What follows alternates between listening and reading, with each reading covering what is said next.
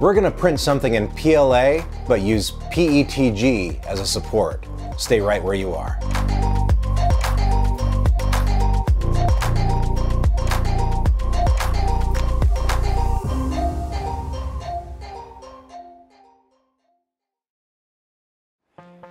Hey everyone, welcome back to This Printed Thing. My name's Mike, and have you ever had to print something on your 3D printer that required supports and have just been unhappy with the results on the under part of your part?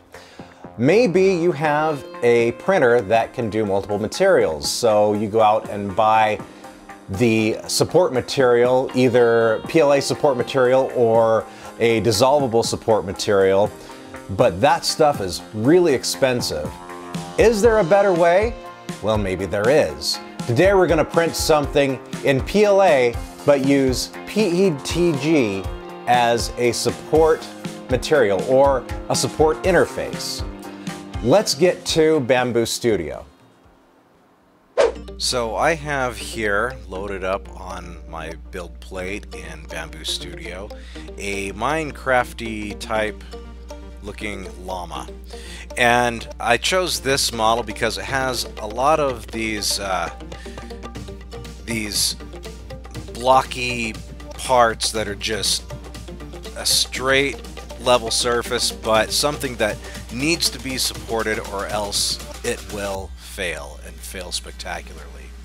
So normally what you would do is you would just tell your slicer, yes, I want to use supports, and I like to go on build plate only, and then you slice it, and then you get this kind of stuff, and what it does is it creates this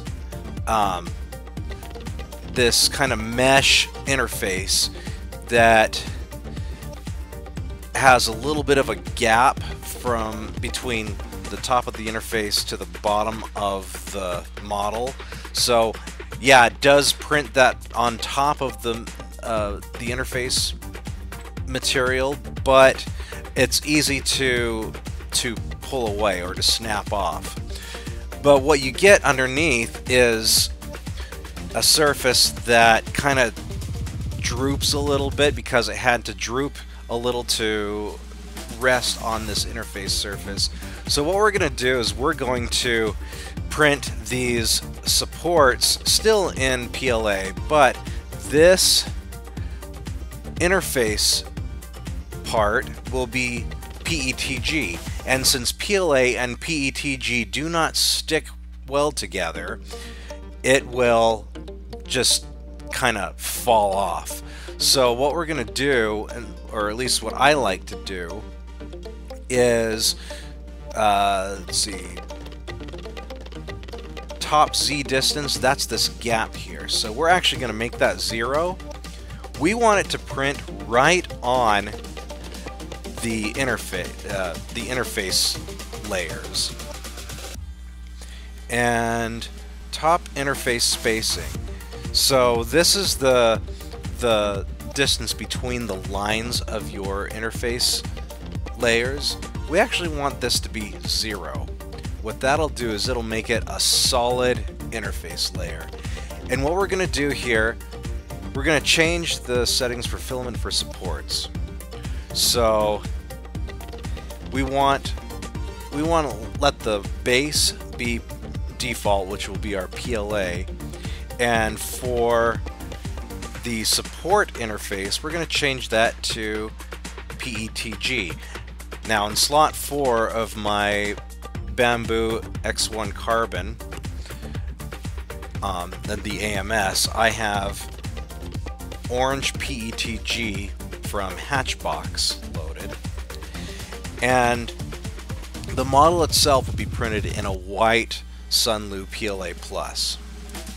So at this point, another thing I like to do is increase the number of layers from 2 to 3 for the interface. And so that'll just make sure that we have a good solid slab of PETG for the PLA to rest on. We're going to slice that up. Now you'll see here, any place that the model touches the support, it's just going to rest right on PETG. And it goes ahead and puts that PETG in all layers that have the support, which is fine. I don't really care. But we see this is going to take almost 3 hours on our Bambu because it's going to spend a lot of that time changing between the PLA to the PETG. Has to purge the PLA from the nozzle and put in PETG. It only has to do that on these layers though. So let's get that started.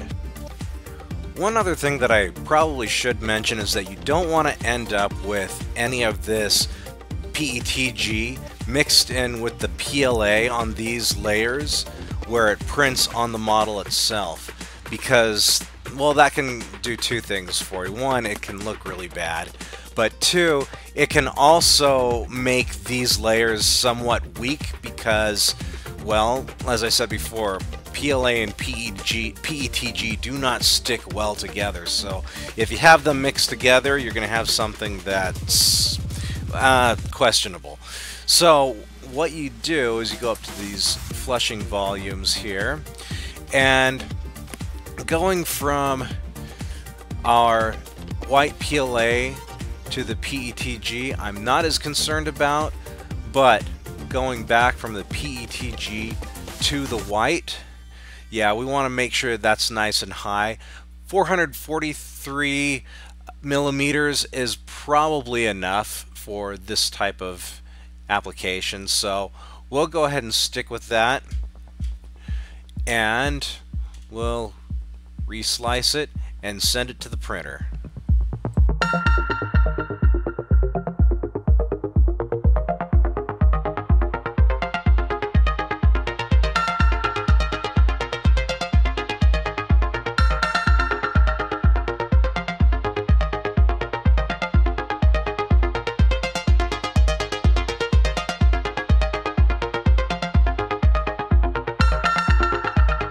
So time did get away from me, and it is the next day, but you can see here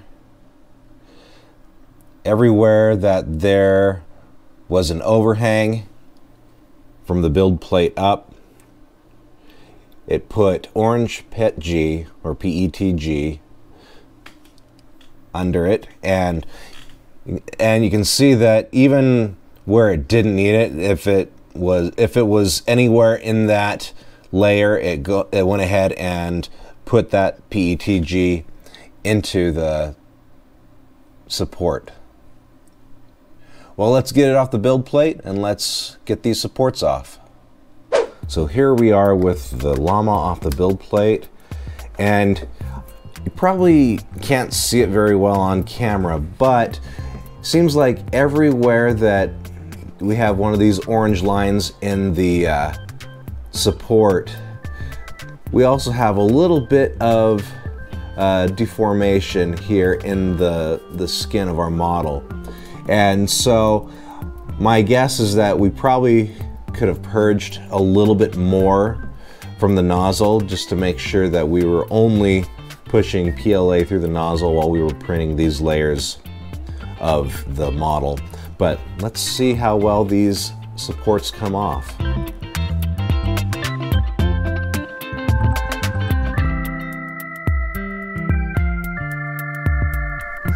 So the challenge with this model, I've printed it before doing it this way, and these legs here are kind of delicate, so we don't want to just start ripping things off or else we'll end up breaking the legs. So we kind of want to be delicate and just kind of break off the support piece by piece. So I grabbed a pair of pliers to kind of help me rip the support rather than just try to break it off all at once.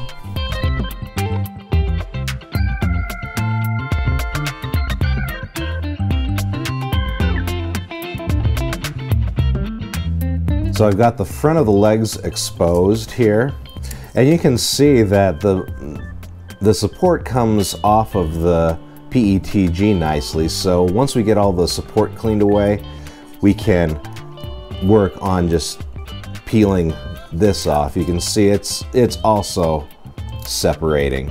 So it'll just be a matter of peeling that off.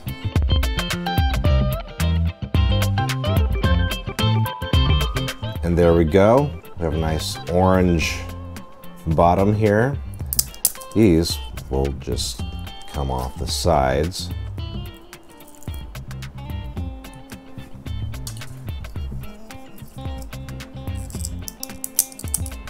Yeah, those just kind of popped right off.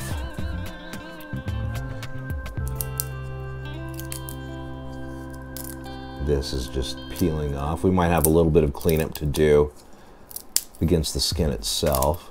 So you can see we're down to these last little bits of orange. They're being a little bit stubborn, so I grabbed a box cutter. Hopefully with this sharp blade I can just kind of get under it and peel it up. But if you can see this on the camera, these bottoms where the support was are very smooth. But let's see if we can get this finished up.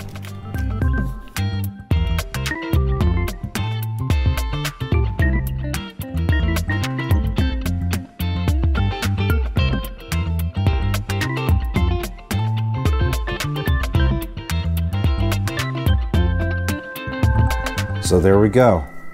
All the supports have been removed and nothing is sagging. Everything is smooth.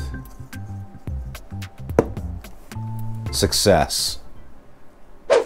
Just for gits and shiggles, I printed out another llama that had all PLA for supports, and I don't know if you can see it on the camera here, but you'll see that you don't get a solid interface. You get this kind of mesh material, or I suppose a better way to describe is that if you're eating a bowl of Chex cereal, that's kind of the surface of the cereal pieces.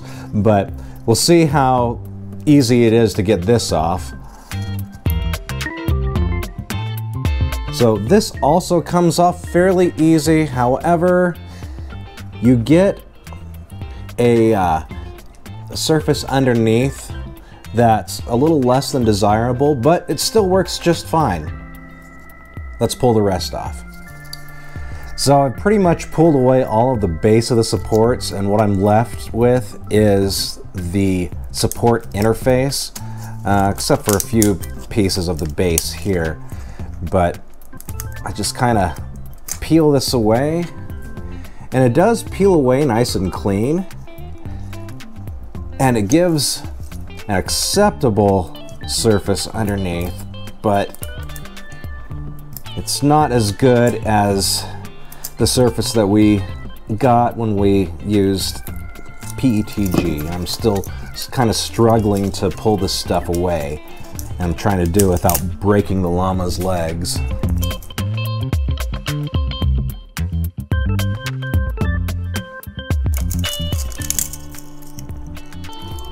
There, success at last.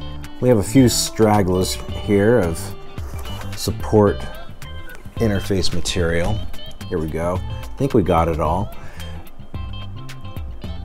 But as hopefully you can see, you have a lot of kind of graininess and messiness of the bottom surface. Again, it works. It looks okay. I mean, Bambu Studio and the X1 Carbon do a good job of making this work, but it looks like some of the support interface held on to stuff that's supposed to stay on the model, and so it kind of peeled some of that off too. But yeah, we can do a comparison here. This surface where we use the PETG looks way better than this surface where we just use regular PLA for the interface. So there you go, with using PETG as a support interface and without. At the end of the day, both look good, and it isn't until you get really close and start looking at the undersides of things that things really start to show a difference. The PETG makes a huge difference in the surface quality of your supported parts. And that's all the time that we have for today. Thank you for watching this video. If you enjoy content about 3D printing, consider subscribing. And please, if you liked this video, give that like button a mash. And until next time, go fire up those 3D printers and make something awesome.